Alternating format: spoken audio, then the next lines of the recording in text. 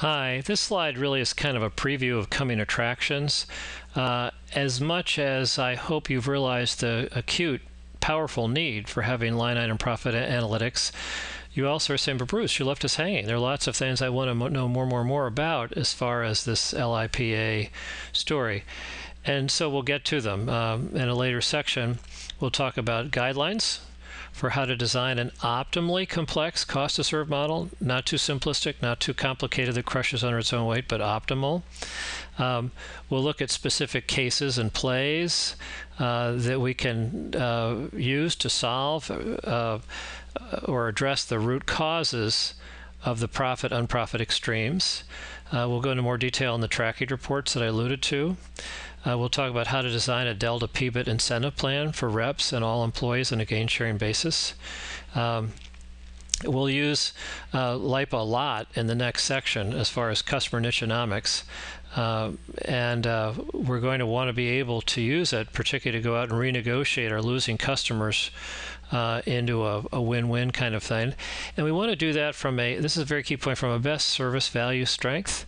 If I'm a mediocre competitor with a mediocre service, then I go out and try to push a customer around as far as telling them that they need to buy differently.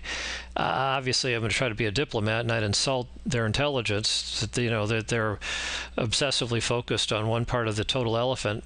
But it still would be better if I could go out and have the credibility and the perceived value of being somebody they couldn't really do without, because our service was so distinctively good, and it helped whatever aspects of supply chain they can see, not they're seeing all of them.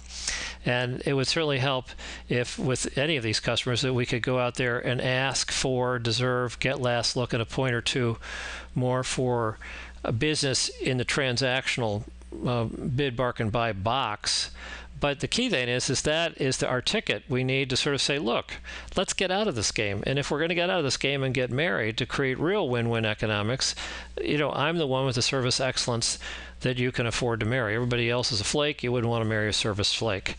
So we'll see in the next section on customer nicheonomics more reasons for LIPA, and then after that we'll get into the nitty-gritty of the stuff above here on this slide. Thank you very much.